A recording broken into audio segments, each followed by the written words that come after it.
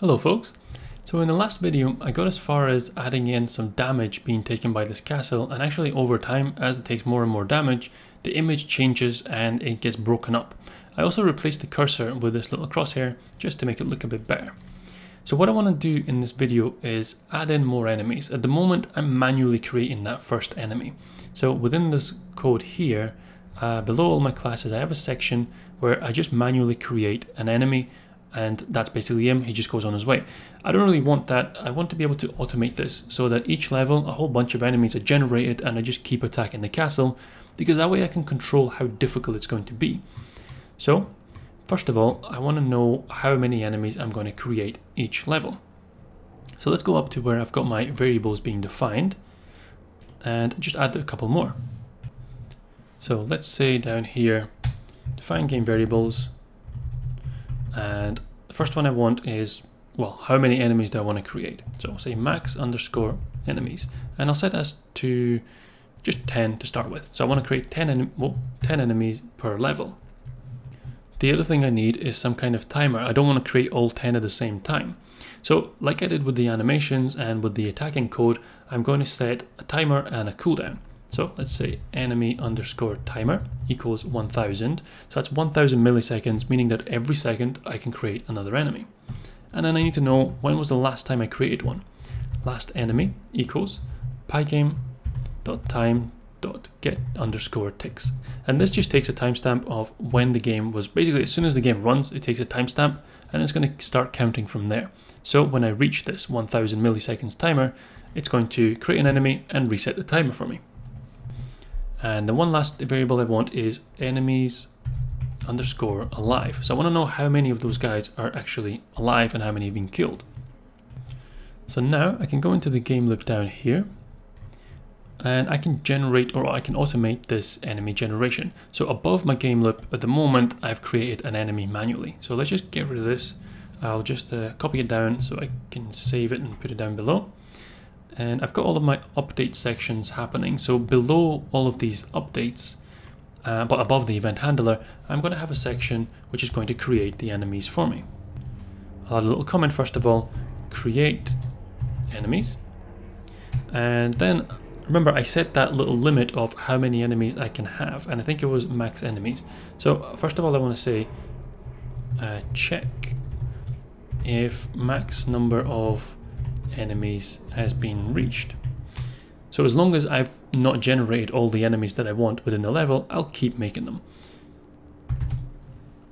So I can say if the length of the enemy underscore group, so basically how many enemies I've already created, if that is less than max enemies, well then that means that I still have enemies to create. So let's create more. And to create them, I pasted that code from above. To create them, I just say enemy. I can get rid of this underscore one now. I create an instance, so I say enemy, exactly the same code as before. But now instead of creating them all the way over at x coordinate 400, I'll start them at 100. Actually, no, I want them to be off the screen. So let's say minus 100. So they'll be generated off the game window and then they'll walk onto the screen. That'll be a bit better. And then once it's created, I add it into my enemy group. So remember this enemy class, I've got this separate here. I've got this code for the enemy class here. It takes a few arguments, the health, which I've put in here from that list. So my enemy's health, the enemy animation, then it's the X coordinate, Y coordinate, and then the speed at which they walk. So that's all the arguments there. And then once that's done, I put them into this enemy sprite group that I've got. So that should allow me to create 10 enemies straight away. So if I run this code, they created, and then you can see they walked onto the screen. So they did appear. There was a little delay because they appeared on the left and then they slowly walked on. Slight problem though, that's all 10 enemies all together in one place. Not ideal for what I'm trying to do. So that's where that timer comes in. I need to be able to stagger the creation of these. So rather than instantly creating one, I'll add another if statement. Say if PyGame.time.get ticks. So basically, what is the time right now? Minus last underscore enemy, so minus the time the last enemy was created, and if that's greater than the enemy timer, well that means that a second has passed, so I can create an enemy now. So let's indent all of this bit. And now, rather than creating a whole bunch, I should be getting one at a time. But I didn't. That's because I missed something in here. Once an enemy is created, I need to make sure that I reset that timer. So let's say reset enemy timer. And now this variable here, last enemy, when the last one was created, well, it's just been created. So the time is right now. So I'll say pygame.time.get_ticks. So that resets the 1 second timer for the next one. Hopefully that comes out in a better result. There's one guy, there's another one, and that's it. They're all just going to be staggered 1 second apart from each other. And what should happen, because they all have they're all independent instances, they all control themselves differently. So one of them can reach here, can maybe shoot one of them and kill him. The rest all just play their own act. So they all do their own thing, basically. Okay, so that's working pretty well now, but it's kind of basic. For a start, I'm creating 10 enemies every time. And that's going to become really boring and pretty easy because the challenge is not increasing after you kill them. So if I kill all these guys and I add in code to create another 10, well, it's just the same thing over and over. What I actually want to happen is that once I've killed all 10 of these guys, then I detect that they're all dead, the level is over, and then I move on to the next level, which is going to be a little bit harder. So I need to add all that in as well. So if I go back up to the top where I've got this game variables section, I'll add in a couple more variables. The first one is the level. So let's say that I start on level 1, and then each time I kill all the enemies, I move on to the next level. Well, oops, the level difficulty then should start off at 0. So I'll say level difficulty, level difficulty is 0. And that's essentially my variable for what the difficulty is right now. As soon as I create an enemy, that difficulty increases because the level just got harder. There's another enemy on the screen. I want a target difficulty as well. So I'll say target_difficulty, and I'll set this to 1000. So basically, I'm going to just keep creating enemies, keep increasing the level difficulty as soon as an enemy is created. And then when I get to this target, well, that basically says that this level is hard enough, don't need to create any more enemies. So for that, I've got enough code to now start changing the way these enemies are created. Rather than saying max enemies and limiting it to 10 every time, I'm not going to have a limit. It's going to be determined by how hard this level is.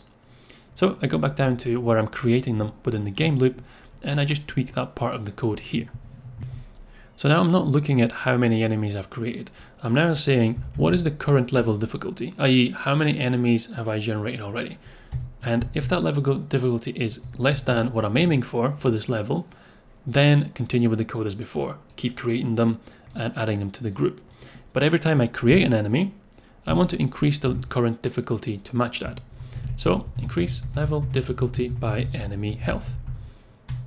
So we say level_difficulty has just been increased by the enemy health of, well, the health of the enemy that I've just created. So when I created that enemy, I passed in a health here, and that's what the level, that's how much harder the level has just become. So actually, let's just debug this. Let's print level_difficulty, and this will allow me to keep track of what's going on. So it's come to 75, 150, 225, 300. So it's going up every time by 75 because that's how much health each of these guys has. Now the target was 1000, so I'm actually going to end up with more than 10. I'm going to end up with a whole bunch of them. But now I've hit 1050. That is greater than 1000, so no more of them are coming. So if I killed all these guys and completed the level, then I would move on to the next one, and that's going to be a little bit harder than the previous one. So this is working well. Let's get rid of that section here.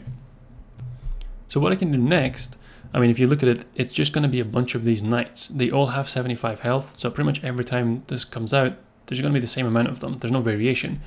Well, the way I've structured the code, if I come back up to where I'm loading in all of these animations, there's a reason why this was so, I don't know, kind of complicated.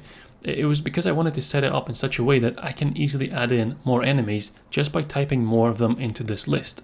The rest of it doesn't need to change. It takes care of that automatically because it already has all of this conditional stuff in here. It's got all these format in here. So if I go into my images folder where all of these are being loaded from, and then the images enemies subfolder, you can see I've got, let's minimize that. I've got Goblin, Knight, Purple Goblin, and Red Goblin. So I can add them in here, just continuing this list. So I can say next one is a Goblin, then after that is Purple Goblin, So I was very creative when I was coming up with these names. And then a red goblin. Now I need to make the enemy healths match up as well. So I need these to correspond to what's going on up here. I need it to be the same length and also to tie in. So the knight's got 75 health. Well, then I need to add in the healths for all the other guys as well. And the next one I want is going to be 100. So the goblin will have 100 health. Red goblin will have 125. The purple goblin is going to be the strongest of the lots at 150 health. But remember, the health is what determines the level difficulty. So if you're aiming for 1,000, then you're going to need more knights than red goblins, basically, to reach that same point. But red goblins are going to be harder to kill because you still only do 25 damage every time you shoot. So now, if I run this, I just want to check that it still loads correctly. It took a little bit longer to load, you noticed, because there's more images now to load in. I'm still only creating a whole bunch of knights. Nothing has changed. The reason for that is if I go back down to, I know it's starting to get a bit long now to scroll up and down. If I come down to here where I'm creating the enemies, I'm still only accessing the first position. So I'm accessing index 0. Well, that's always going to be the knight because that's what's at index 0. What I actually want to do is randomize this. So rather than specifying a number, I want to generate a random integer. The Python has the random module built into it, so I just need to import it here. So just under math, I'm going to say, import random. And now I can access different kind of random processes and random functions from this module. So we come back down here where I'm creating the enemies, and I just change the code a little bit. So underneath where I've got create enemy, before I actually create an instance, I want to randomize a number. I want to pick a number between between, I suppose, the entire length of that list, right? So I say E for enemy is equal to random, which is the name of that module, dot rand int. And the integer that I want is going to be in the range of 0. So that's my indices here. So it's between 0 and the length of the list. So enemy underscore types -1. So that's basically going to say how long is that enemy's list. Go up here. Enemy types. Well, I've got 1, 2, 3, 4, but remember this is actually accessed at index 3, so that's why I added a -1 at the end of that. So it's going to give me a random number between 0 and 3, and that will correspond to any one of these 4 indices.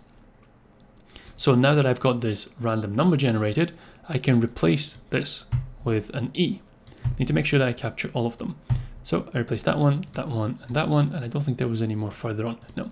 So now it's exactly the same, but there's going to be a random number that's going to determine which enemy is being created. And just to verify everything's working correctly, let's add this print statement back in. Level difficulty. So if I run this now, I create an enemy. So the first one was a knight, second one was a knight, but look, the next one was the red goblin. So the level difficulty is changing more quickly. So now I've ended up with 1, 2, 3, 4, 5, 6, 7, 8, 9. I still got 10 enemies, but if I keep replaying this, I might get a different number of enemies because some of them have more health and therefore are contributing more to the difficulty of the level. So how many this time? 1, 2, 3, 4, 5, 6, 7, 8, 9. Okay, its demonstration not worked very well. I've still ended up with 10 each time, but the idea is that as I go up through each level, although at the moment I haven't coded that in, when I kill them all, I'm going to detect that the level is complete, and at that point I'm going to increase the difficulty for the next level. So the idea is that you're going to get not only more enemies, but you're going to end up getting tougher enemies as the game goes on. So that's going to be the next thing to add in, but I'm going to do that in a future video. So for now, if you found this useful, then please do leave a like and feel free to subscribe. Thanks for watching.